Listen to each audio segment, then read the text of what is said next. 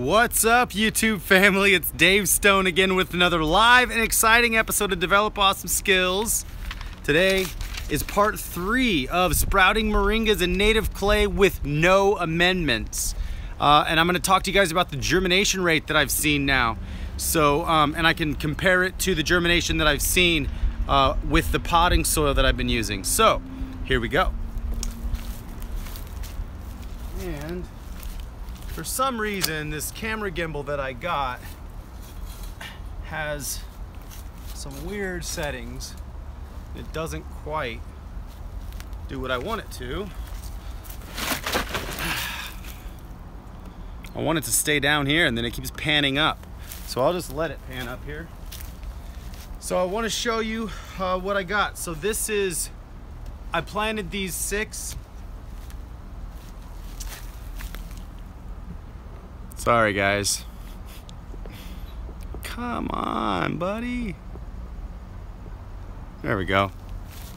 All right, I guess that's gonna work. So I planted these 6 pots. I put 3 seeds in each pot, and I got 1, 2, 3, 4, 5, 6, 7, 8, 9. So 9 out of 18.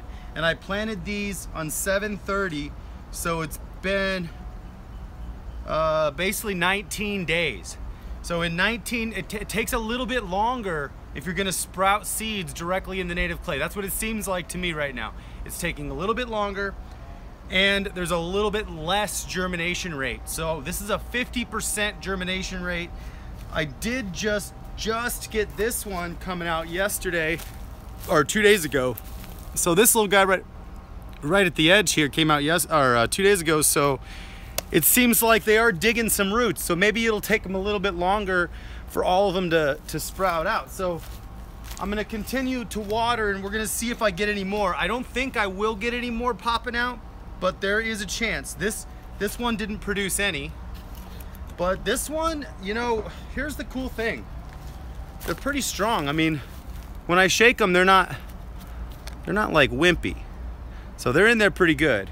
So these ones are coming out really nice. And as you can see, the soil's pretty dry right now. So, but this one is coming in. Hey, Mary. What's up, Juan Arcos? You see the seed right there. It's actually on top of the soil. It just kind of like opened up and shot its tail down into the soil. So it's pretty cool. But these ones are strong. In this one, all 3 of them came up, but this one is having a little bit of curling of the leaves on the bottom, but that's all right. I mean, so is this one. These leaves are shaped irregular, and I think I might have a thrip problem, which is a little bug called a thrip. I think that's what those white dots are on the leaves, but they still have new growth. So I really always focus on the new growth. As long as the new growth is coming in, then it's good.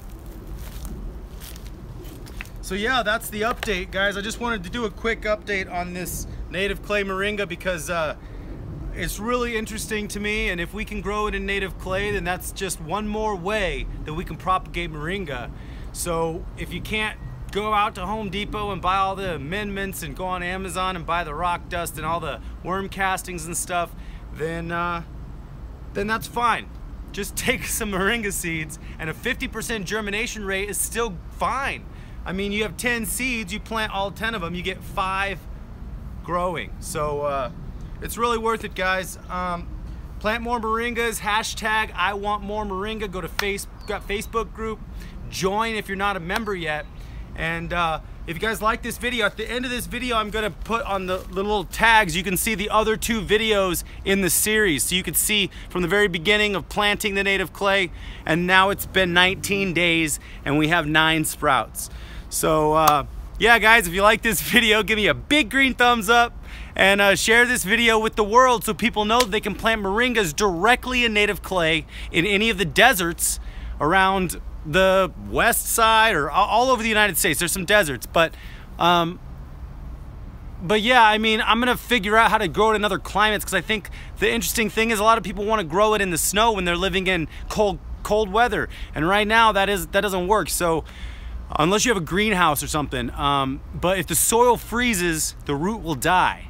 So we got to keep the soil from freezing. So if you guys have any clever inventions or ideas, I'm working on a few in my brain right now.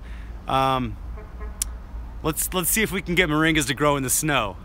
Challenge accepted. All right, guys. Well, until next time, develop awesome skills. Definitely subscribe to my channel because, you know, hey guys, I like making these videos, so hopefully you guys like watching them.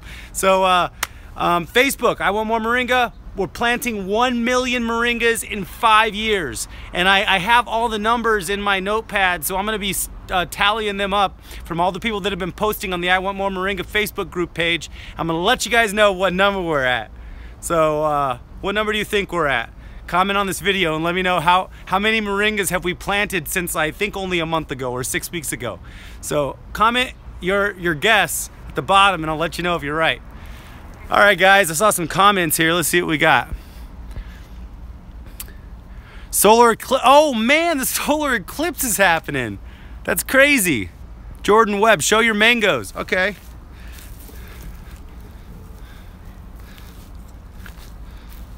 So here's my fruit punch mango right here. This little guy. It's got a lot of really nice new growth on it. It's just shooting out of every top. And then the coconut cream is right behind here. Right there. It's nice, fluffy new growth. So I'll end this video on my mangoes. So I'm gonna take this off the tripod. Just for you, Jordan. There we go. I'm gonna flip the camera around.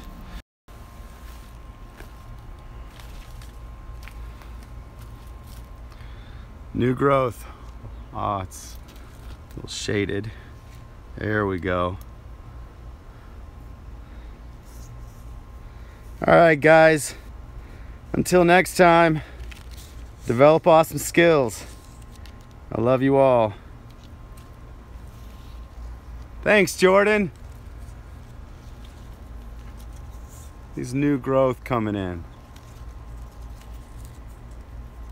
Like 8 or 9 branches up here. And look at this beautiful leaf.